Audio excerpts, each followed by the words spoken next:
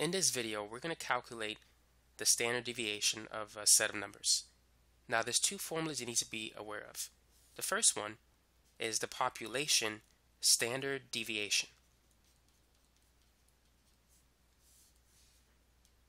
Now, this formula is represented by the letter sigma. That's the standard deviation.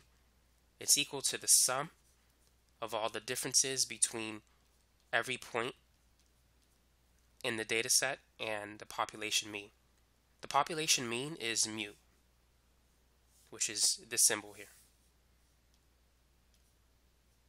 And then you need to square it, divided by n, which is all of the numbers in the set. And then you got to take the square root of the whole result. So that's the population standard deviation. The next formula is the sample standard deviation.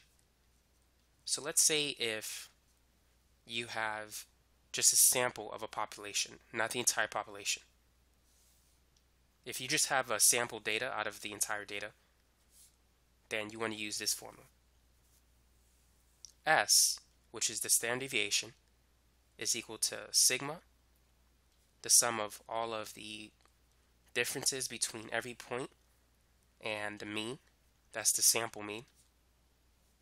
In the other equation, we had the population mean represented by mu, but this is the sample mean, which is basically the average of all the data points in the set.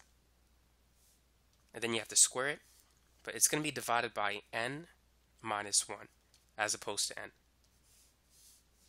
And so that's how you calculate the standard deviation of a sample. Now, let's work on an example. Let's say if we have two set of numbers, 4, 5, and 6, and also 3, 5, and 7. Which one has a greater standard deviation? Let's use the population standard deviation formula. But if we had to guess, which set of numbers has the greater standard deviation? Is it the one on the left or the one on the right? What would you say? Well, you need to understand the basic idea of standard deviation. You need to know what it measures. Standard deviation tells you how far apart the numbers are related to each other. So the more spread out they are, the greater the standard deviation. 4, 5, and 6 are closer to each other than 3, 5, and 7. And you could tell if you plot them on a number line. Let's put 5 in the middle.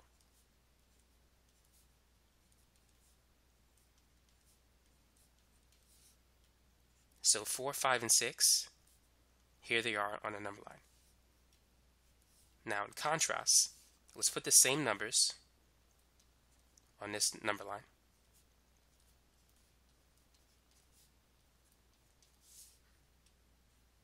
We're going to have 3, 5, and 7. So if you look at the red points, the points in red are further apart. The points in blue, they're very close together. So therefore, 4, 5, and 6 has a lower standard deviation than 3, 5, and 7. So sigma is low, and here the sigma value is high.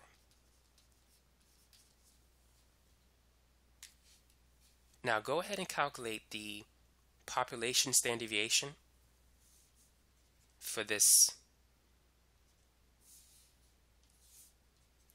set of numbers, 3, 5, and 7. So what's the first thing that we should do? The first thing that we should do is calculate the mean. To find the mean, it's going to be the sum of all the numbers divided by 3.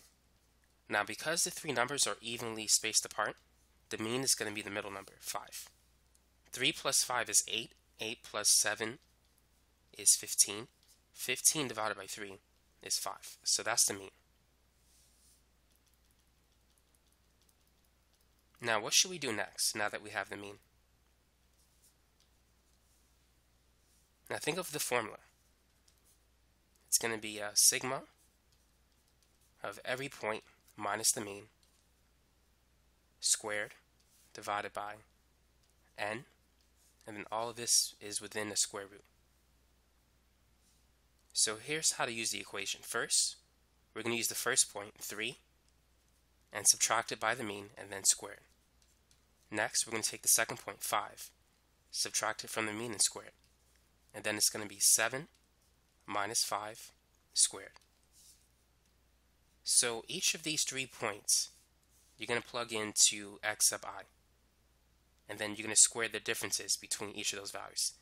And the sigma represents sum. So you're going to add every difference that you get. Or you're going to add the square of every difference that you get. And now let's divide it by n. So n is the number of numbers that we have in this set. There are 3 numbers inside. So n is 3. And then we're going to take the square root of the entire thing. 3 minus 5 is negative 2. Negative 2 squared is 4. 5 minus 5 is 0. 7 minus 5 is 2. 2 squared is 4. 4 plus 4 is 8. So we have the square root of 8 divided by 3. And at this point, we're going to use a calculator. 8 divided by 3 is about 2.67. And if you take the square root of that, you're going to get 1.63. So that's the standard deviation for 3, 5, and 7. Now let's calculate the standard deviation for the other set of numbers, 4, 5, and 6. So why don't you go ahead and pause the video and try this example. Calculate the standard deviation using the same formula. So let's go ahead and begin. Let's calculate the population mean. It's going to be 4 plus 5 plus 6 divided by the number of numbers that we have, which is 3. 4 plus 6 is 10, 10 plus 5 is 15, and we know that 15 divided by 3 is 5. So once again, anytime the numbers are evenly spread apart, the mean is going to be the middle number. So now, we can calculate the standard deviation. So sigma is going to equal the square root, but before we do that, let's calculate the differences. So the first difference that we have, the first number is going to be 4, and we're going to subtract it from the mean, and then square it. The next number is 5, subtract it from the mean, and then square it. And then after that, the last number is 6. So it's going to be 6 minus 5 squared. Now let's divide it by n, and let's not forget to take the square root of the entire thing. 4 minus 5 is negative 1. Negative 1 squared is simply 1. 5 minus 5 is 0. 6 minus 5 is 1. And it's all divided by 3. 1 plus 1 is 2. So we have the square root of 2 divided by 3.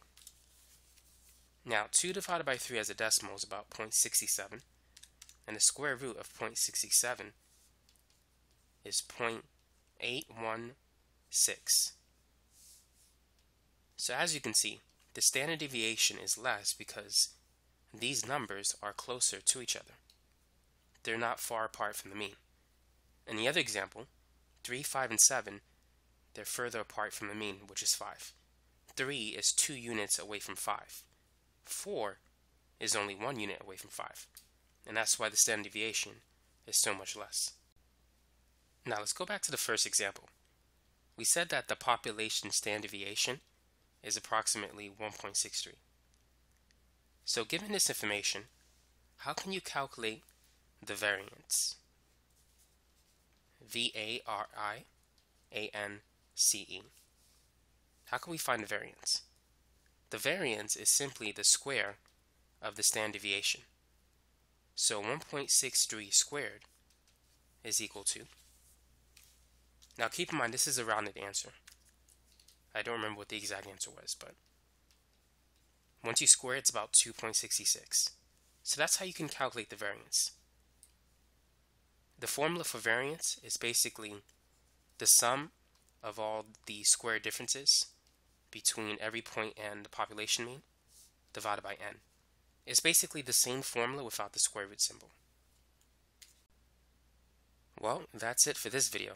So now you know how to calculate the population standard deviation and also the sample standard deviation. Even though we did just one of them, the process is the same of finding the other one. The only difference is you have n minus 1 instead of n. You also know how to calculate the variance as well. So that concludes this video. By the way, If you want to find more of my videos, you can check out my channel or visit my website, video-tutor.net, and you can find playlists on algebra, trig, pre-calculus, calculus, chemistry, and physics. So those are the subjects that I currently offer right now, and if you're interested, just feel free to check that out. So thanks again for watching.